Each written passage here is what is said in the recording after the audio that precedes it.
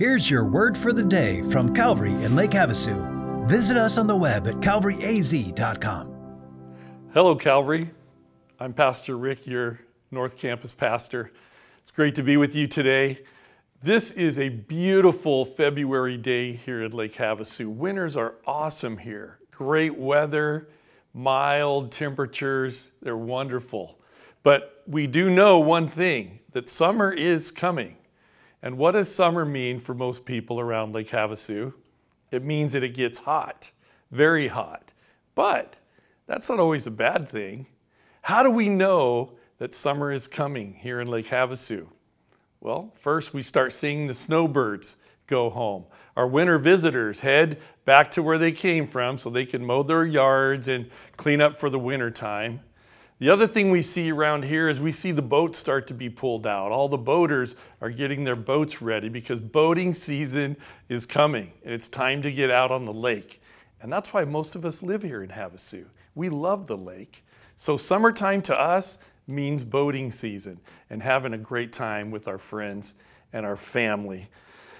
Beginning in Matthew chapter 24, Jesus' disciples asked him a question. They asked him, Jesus, what will be the signs of your coming and the end of the age? And Jesus begins to, in Matthew chapter 24, list different things that will take place. He mentions wars and rumors of wars. He mentions earthquakes and famines, among other things. And in our scripture that we're reading today, we want to read Matthew 24 and verse 32. And Jesus said, "From the fig tree learn its lesson.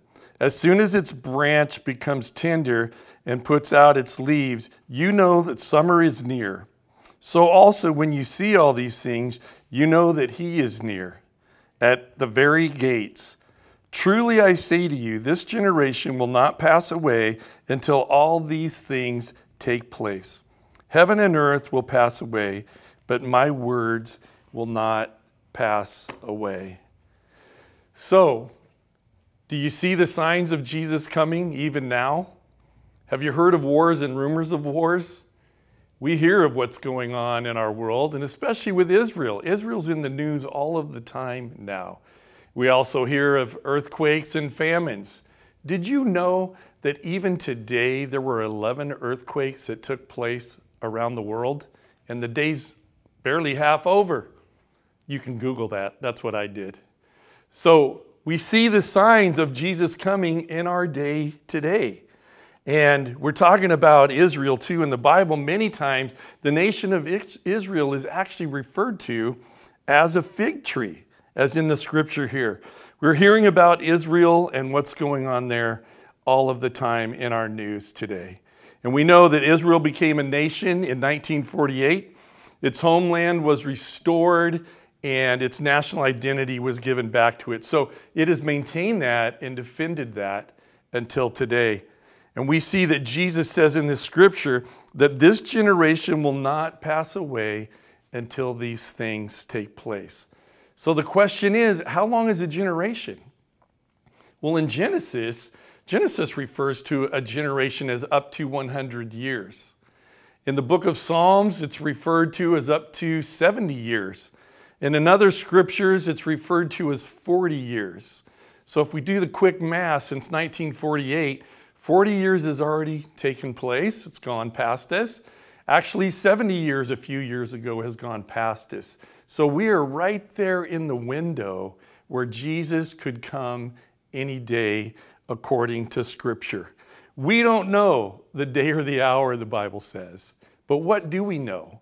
Well, we do know Jesus is coming back and coming back soon. He tells us that time and time again in the New Testament that he will come back. The other thing that we know is we are seeing the beginning signs of Jesus' return. And the third thing we know is that God is in control. God is in control of all the details of our lives. And the important thing to remember is God knows the time. And God knows the day, and God knows the hour, and he has it all in control. So what do we need to do today? We just need to rest in the Lord, and we need to be ready and waiting for Jesus' return, because he is coming. Are you watching and waiting? Today, Calvary, all we need to do is just look up and look for Jesus to return, because it could happen today. And in the meantime, while we're waiting, go buy a boat. Better yet, have your friend buy a boat so you can go out on the lake with them this summer. Get ready, because it's going to be a great summer. God bless you, Calvary.